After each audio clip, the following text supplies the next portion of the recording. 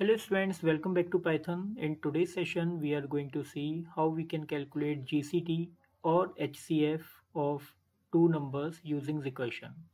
GCD stands for greatest common divisor, or you can say HCF is highest common factor. So let's see how to find out GCD or HCF of entered number. तो here's the program. यहाँ पर देखिए इस programme में हमें 4 different cases discuss करने हैं। तो अगर आपके पास पेन और पेपर है तो आप उसे लेकर आपसे समझ सकते हैं। तो देखिए यहाँ पर 4 केसेस हैं। When the value of x entered by the user is 0 और the value of y is 0। दो केसेस हो गए। पहला, अगर x की वैल्यू 0 होती है तो क्या आएगा, y की वैल्यू अगर 0 होती है तो क्या होता है। अगर if x is greater than y is third case, if y is greater than x is the fourth case. तो ये 3-4 केसेस हैं जो हम लोग को यहाँ पर डिस्कस करने हैं। तो चलिए सबसे पहले एग्जांपल लेते हैं। When the value of x is greater than the value of y, तो यहाँ पे वैल्यू ऑफ x ले लेते हैं हम लोग 21 और y की वैल्यू हम लोग यहाँ पे ले लेते हैं 15। तो जब आप यहाँ से पास करेंगे वैल्यू 21 एंड 15, तो p में पहुंचेगा 21 और q में आपका पहुंचेगा 15। तो क्योंकि यहाँ पर q की वैल्यू 15 है, 0 नहीं है, कंडीशन फॉल्स है, तो यहाँ पर वो कुछ भी रिटर्न नहीं करेगा, एल्स में आएगा और वो एक रिकर्सिव फंक्शन कॉल करेगा जहाँ पे उसका जो आर्ग्यूमेंट है वो आपने रिवर्स कर दिया है। आपने q जो था वो सेकंड आर्गुमेंट रखा था, अब आपने q को यहाँ पर एज अ फर्स्ट आर्गुमेंट पास किया है, यानी कि अब 15 जो होगा वो आपका एज अ फर्स्ट आर्गुमेंट पास होगा आपके रिकर्सिव कॉल में। और जो सेकंड आर्गुमेंट होगा वो आपका 21 mod 15 जो कि 6 होगा वो पास हो जाएगा। तो यहाँ पर जब आप फर्स्ट रिकर्सिव कॉल लेंगे तो यहाँ पे आपकी जो वैल्यू पास होंगी वो होंगी 15 एंड 6। 15 और 6 जब आप रिकर्सिव कॉल करेंगे सेकंड बॉडी में, तो p की वैल्यू उस न्यू बॉडी में आपको मिलेगी 15 और q की वैल्यू आपको मिलेगी यहाँ पर 6। तो यहाँ पर फिर से q की वैल्यू 0 नहीं है, कुछ भी रिटर्न नहीं करेगा, एल्स में जाएगा। फिर से ये एक और नेक्स्ट रिकर्सिव कॉल करेगा जहाँ पर q की वैल्यू वो अब यहाँ पर लेगा 6 और सेकंड जो आर्गुमेंट होगा वो आपका 15 mod 6 होगा। 15 mod 6 जो होगा वो हो जाएगा आपका 3। 15 mod 6 आपको 3 देगा। तो इसके साथ वो एक और रिकर्सिव कॉल करेगा जहाँ पे आर्गुमेंट पास होंगे आपके 6 and 3। First argument will be 6 and the next argument will be 3।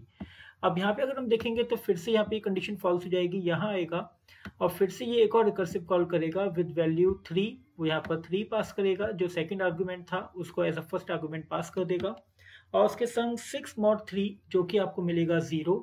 यहाँ पे अब वो सेकंड आर्गुमेंट पास कर देगा 0।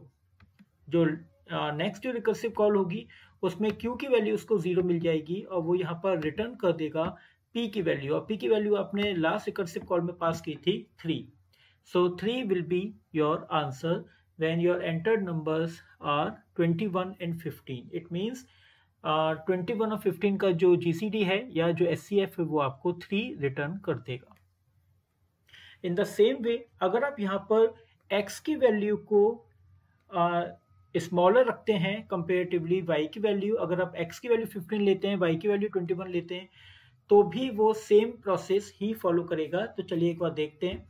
यहाँ पर p की वैल्यू अगर 15 है और q की वैल्यू 21 है तो यहाँ पर कंडीशन फॉल्स हो जाएगी, यहाँ आएगा और यहाँ पे आकर p की वैल्यू जो है वो यहाँ पर पास करेगा 15 और q की वैल्यू पास करेगा 15 mod 21। तो क्योंकि 15 mod 21 डिवाइड नहीं होगा तो वो यहाँ पर आपको आंसर रिटर्न कर देगा 15। तो क्योंकि अब जब आप 21 को डिवाइड करने की कोशिश करेंगे 15 से तो वो डिवाइड नहीं होगा और आपका जो रिमाइंडर होगा वो 15 ही आ जाएगा। तो फिर से आपका यहाँ पर जो आपकी रिकर्सिव कॉल में होगा तो वो आपको आपके वैल्यूज को ऑटोमेटिकली आपकी स्वैप कर देगा, रिवर्स कर देगा। तो ये बिल्कुल वैसे ही आपका फिर से एग्जीक्यूट होगा जैसे अभी हम लोगों ने प्रीवियस केस हमने डिस्कस किया था जहाँ पे x की वैल्यू लेस देन थी y की वैल्यू। तो यहाँ पे भी उसको 15 पहला आर्गुमेंट मिल जाएगा और 21 जो होगा वो उसको दूसरा आर्गुमेंट मिल जाएगा।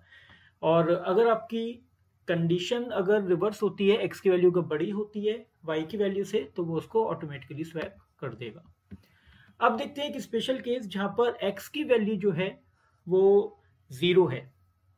तो देखिए अगर x की वैल्यू 0 हो जाती है, या चलिए पहले y की वैल्यू 0 ले लेते हैं, तो अगर y की वैल्यू 0 मिल जाती है तो यहाँ पर q जो होगा और x की वैल्यू ले लेते हैं 6।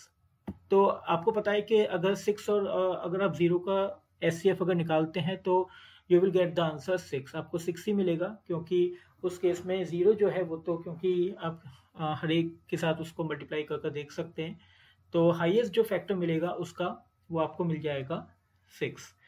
तो उस केस में अगर आपकी y की वैल्यू 0 अगर हो जाती है, यानी कि q की वैल्यू अगर मैच हो जाती है, तो वो वहाँ पे आपको p की वैल्यू 6 आपको रिटर्न कर देगा।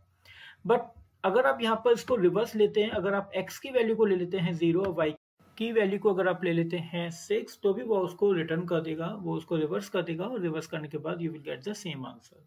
तो चलिए अब जरा इसको एग्जीक्यूट करके देखते हैं। तो देखिए सबसे पहले लेते हैं 6 एंड 0 वाले केस, तो आपको रिटर्न करके दे रहा है 6। और अगर आप लेते हैं 0 एंड 6, तो भी वो आपको 6 दे रहा है। इन द सेम वे अगर हम लोग यहाँ पर लेते हैं, अभी जो हम लोगों ने डिस्कस किया था 21 एंड 15, तो आपको 3 रिटर्न कर रहा है।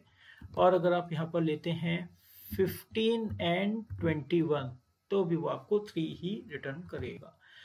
तो ये थे 4 केस। इसको एक बार आपको विद नंबर आपको यूज कर वैल्यूज इसकी पुट कर स्टेप बाय स्टेप आपको देखना होगा। Only then you will go through और you will understand its working.